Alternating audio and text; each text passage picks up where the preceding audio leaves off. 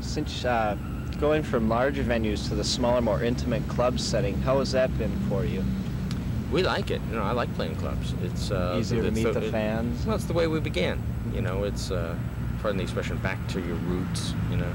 We started out playing bars, and actually I started out playing fraternity parties and teen discos and whatever it took to get paid in the late 60s. And then on from there, you know, to Blue Oyster Cult, where we played just in front of anybody we could to get our new material out. And just to feed ourselves, we had to play clubs on Long Island. We had to learn other people's material, otherwise we wouldn't get hired doing original material.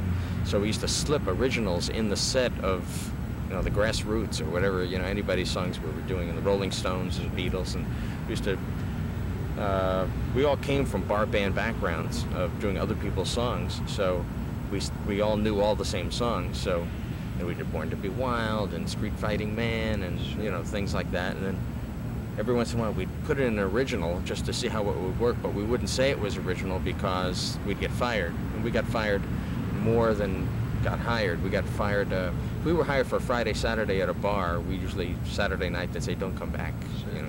What was it like playing in that musical era of the late 60s, early 70s, and then, you know, into the big super groups of the 70s and stuff? What was it like being part of that era? Gosh, it's hard to explain. It's we enjoyed it. It was, I mean, we made, our first record came out in '72. We did one album a year until about 1981. And along the way, well, the first record came out in '72. It was we were voted the best new band in America by the Reader's Poll of Cream magazine. Then we were opening for Alice Cooper. It was our first real tour. Actually, our first real tour was we opened for the Byrds, and then we opened for Alice Cooper. Then we started headlining our own small shows. By 1974, when Secret Treaties came out, it was a third album. We were starting to headline more of our own shows and less going out with other bands. And in 1975, our first live record, On Your Feet or On Your Knees, came out. We were headlining a lot by then. Then in '76, Don't Fear the Reaper was a top 10 single, so it was our first real exposure to real airplay, other than what used to be called album radio, which hardly exists anymore, and which is a shame. I wish there was more album radio in America, so when you turn on the radio, you don't hear just the hit, you can hear other cuts from albums you like.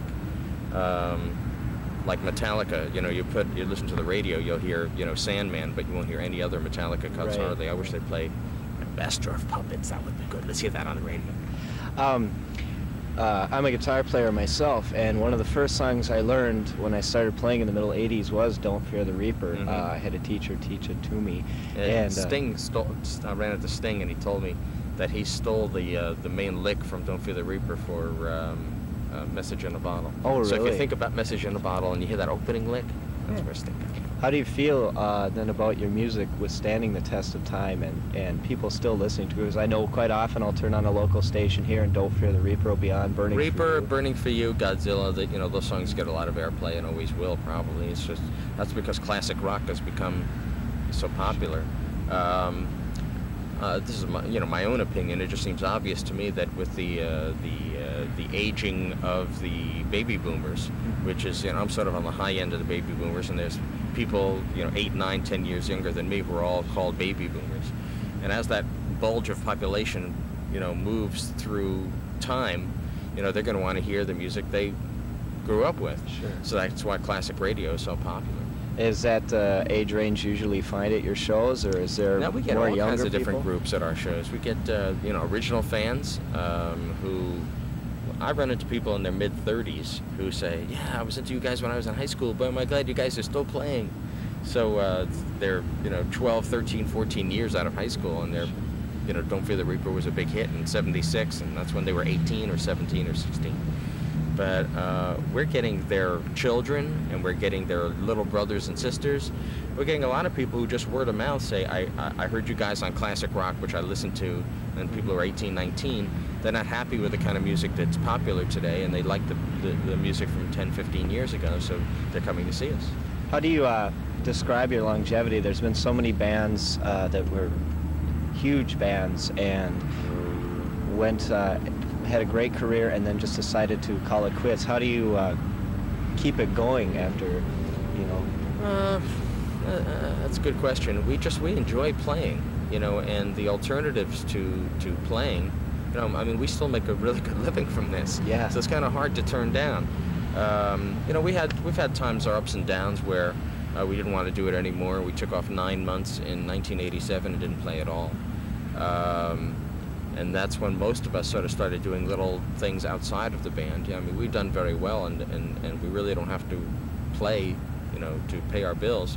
But we really like doing it, and it's been terrific. I wouldn't change a thing. As one of the pioneers of the hard rock genre, do you often hear your band in new bands' music and such?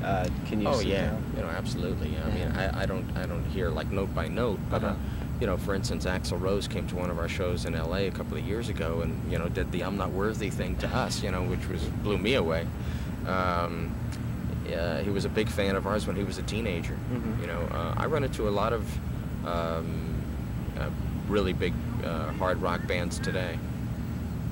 I run into a lot of big bands today who, you know, grew up listening to our stuff, and we had a big influence on them.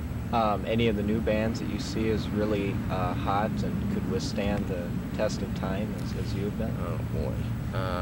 I can't be an arbiter of taste. I can, you know, I mean, I like bands like King's X, which I think they're a great band, and I haven't really gotten over the top yet. You know, I've been a Metallica fan since the first time I heard Master of Puppets. I think they're probably one of the best bands in America today. They'll probably, you know, go a long, long way even further from here, because they're just getting their above-ground reception now, years and years after they've been together. I like all kinds of music, really. I mean, I still like, you know, fusion and Spyro-Gyra, different kinds of music. Well, we did a tour with Mahavishnu. Oh, It's really? kind of interesting. That tour I told you about with the Birds, we were the middle band and Mahavishnu opened. Oh, really? Yeah, and this is the original Mahavishnu Orchestra with Billy Cobham and John McLaughlin. And it's it was a real hoot. We had to go on after Mahavishnu Orchestra, and for your listeners or viewers out there, this was one of the best fusion jazz rock kind of bands of the 70s, and they just blew us right off the stage. It was very humbling because they were terrific. Okay, any future recording plans going, or? Yeah, we just finished the soundtrack to a movie called Bad Channels. That's out in your store right now. It's out in your store right now. So if you go to your record store, there's the soundtrack of Bad Channels. I should be holding it up. The soundtrack to Bad Channels by Blue Oyster Cult. It's our first soundtrack. Of course, we've had a few songs in movies before, like Veteran of the Psychic Wars is a song I wrote. It was in the soundtrack to a movie called Heavy Metal, which was an animated film, Sure. sometimes late night on HBO. You might see Heavy Metal. Also, Don't Fear the Reaper was in the original Halloween. Jamie Lee Curtis at her nubile best.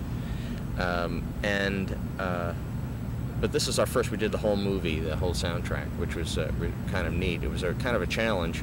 It's an inexpensive, small C cult film with Martha Quinn of MTV as the female lead of this cheap horror movie. Not the world's greatest video, but the music's terrific. And just in closing, any words to any BOC fans? Yeah, we have a new album that'll be out in the springtime. So the first new complete Blue Oyster Cult album since '88, since Imaginos. We finally got off of CBS, so we're going to be on a new label and have a new record, and look for it. Anyone, of course, who's seeing this, missed our show tonight because you're watching television. But if you want to come out and see us, we're playing a lot of new songs. Probably 1/3 of the show is new material from that movie or from the next record. And, here we are in the mid-'90s, having started in the '60s. It's kind of shocking, but we're still having fun.